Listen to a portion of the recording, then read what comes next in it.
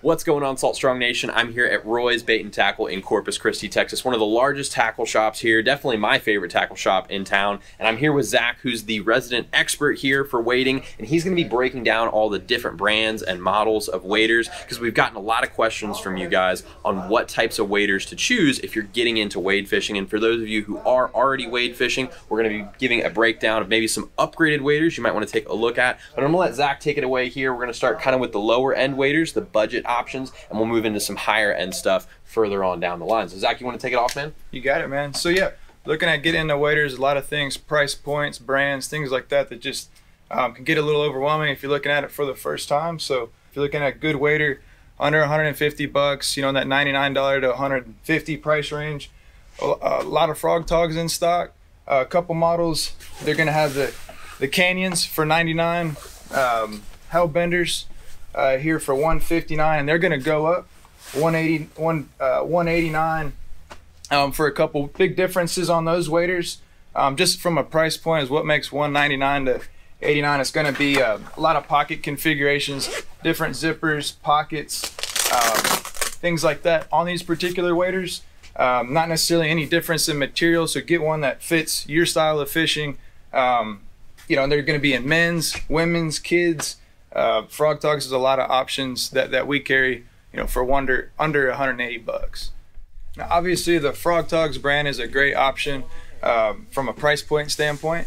You know, typically from customers, we hear that the lifespan of this wader is about 1 to 3 years, and obviously there's going to be a ton of factors that account to that: use, how many days on the water, and especially how you take care of the wader. And that's going to be from the Frog Togs brand all the way up to Sims, Patagonia, etc. is maintenance, but that's a different topic.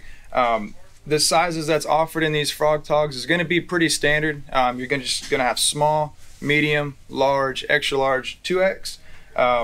Foot sizing, again, that's going to be a little bit variable on the size. So, you know, as you'll see from the budget standpoint, these waders make a lot of sense.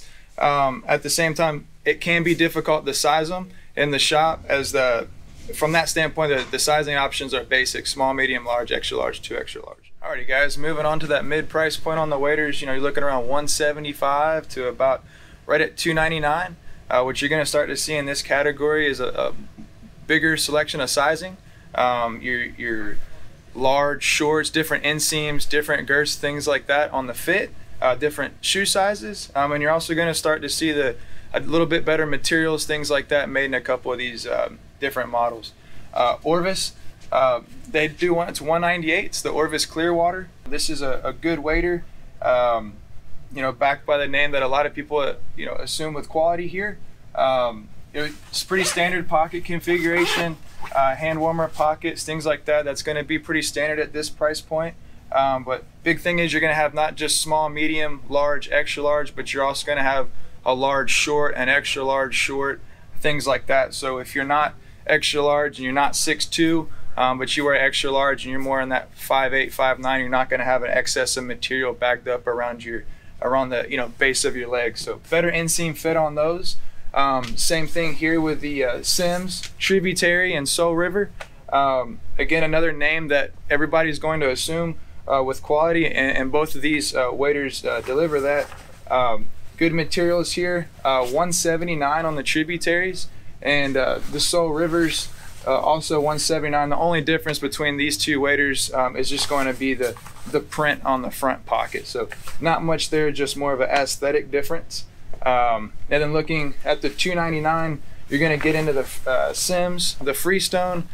This is one of the more popular mid, kind of touching that upper level price point, but big deal here is durability difference. Instead of using a nylon or a polyester on the outside of the waders, this is a Toray fabric, and that's going to be extremely durable. Guys that do a lot of duck hunting, cast and blast, not just fishing or sliding over the gunnels of the boat, or just durability. This is going to be more puncture resistant, more abrasion resistance compared to most of the other waders that are in that lower price point. You know, as we get into this mid price point and upper price point, one of the key advantages is getting a wader that fits you properly. You're going to be more comfortable. being able to spend more time on the water without foot being too small or the inseam riding up in the crotch area, things like that. And that's when people ask, why should I spend more on a wader? Fit, materials, things like that, on warranty.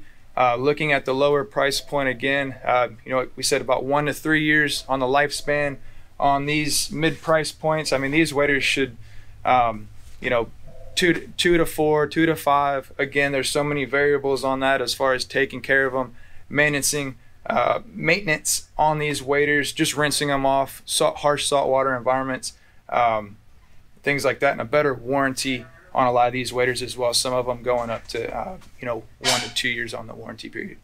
Moving on to the premium, your high-end waders, this price point is going to be in that $400 up to $700-800.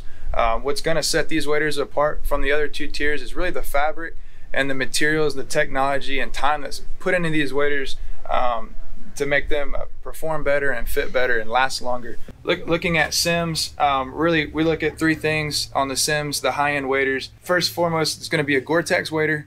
Highly breathable material, one of the best waterproof materials out there on the market. They're going to be made in the USA. They're made in Bozeman, Montana. And third is the warranty. And the made in the USA and the warranty kind of go hand in hand. These waders, everything in this column that we're going to go here, they're repairable. And they're going to have what they're considered a lifetime warranty. Again, that's going to go on the lifetime of the wader. Typically, we're seeing these waders last 3 to 7 plus years. And that's going to depend a lot on if it's daily use, whether it's a guide using them 250, 300 days a year, or your guy just fishing out there on the weekend and pretty serious angler fishing 100 days out of the year. Looking at the $449 pair here, this is the Sims, the Guide Select. Pretty cool pocket here. It's made out of a pretty stretchy fabric, so if you have something that might be a little bit oversized item or something that you want to stick in there, that's a big plus here, is having that pocket that can stretch, in addition to the Gore-Tex. Moving on to the G3s, that's probably going to be the most popular high-end wader on the market right now. You're going to have the Gore-Tex, 3 layers upper and the 4 on the bottom, and this is going to go up the seat area to the lower back. That's really big for the cast and blast guys, and that's a high wear point. As you're sitting in the boat or just the seat, that's going to take up a lot of abuse on the wader. Again, the same pocket configuration on all the G3s. Have a little Velcro here. You could stick a patch on there, jig hooks, flies, whatever. A quality belt, thick, something that's going to offer a little bit of support as well, and definitely a highly customizable fit. Sims can definitely change the inseam. They're going to have not only small, medium, large, but they're going to have king sizes, shorts, and tall.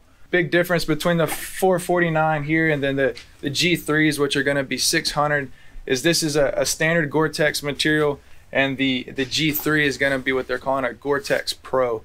This material is just a little bit more supple and a little different liner on the inside. Stepping up to their top tier wader, $849 on the G4 Pro.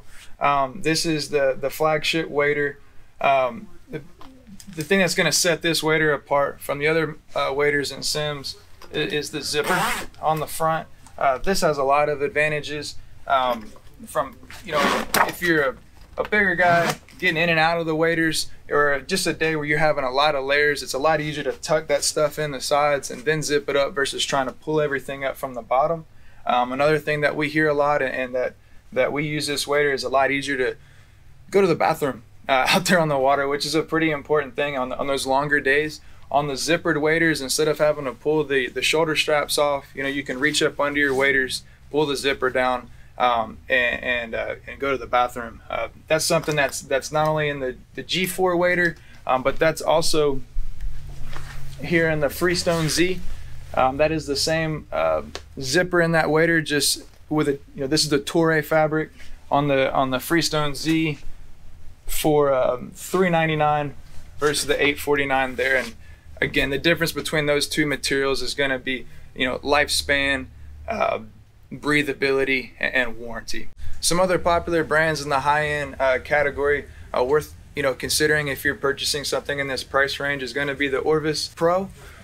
These are going to be right at $498. That's a very good wader, comparable to the Simms G3 wader, or the Simms Guide Select wader. It's the Cordura fabric, which is, extremely abrasion resistant. You can feel that, feeling this wader in person. This is a very stout, abrasion resistant material with a good warranty in it. And again, looking at this price point, something that's going to be able to, we're going to have a size here that's going to fit you. It fits you right, whether that's getting the right foot size, if you're a tall guy with, or a shorter guy with big feet, or vice versa, something that, the odd size is hard to fit.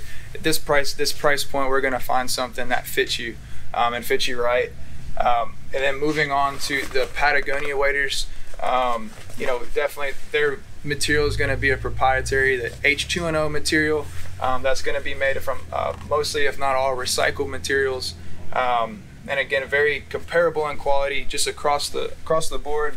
Very highly abrasion resistant. You're gonna, a lot of the stuff that might pierce or puncture some of those the lower end waders might just kind of deflect off of these and not cause a complete puncture. Patagonia is also going to offer a zippered wader, with all the things that we mentioned, the pros and benefits that come with that zipper. And their price point, the MSRP is $650 on the non-zip, and $749 here on the zippered wader.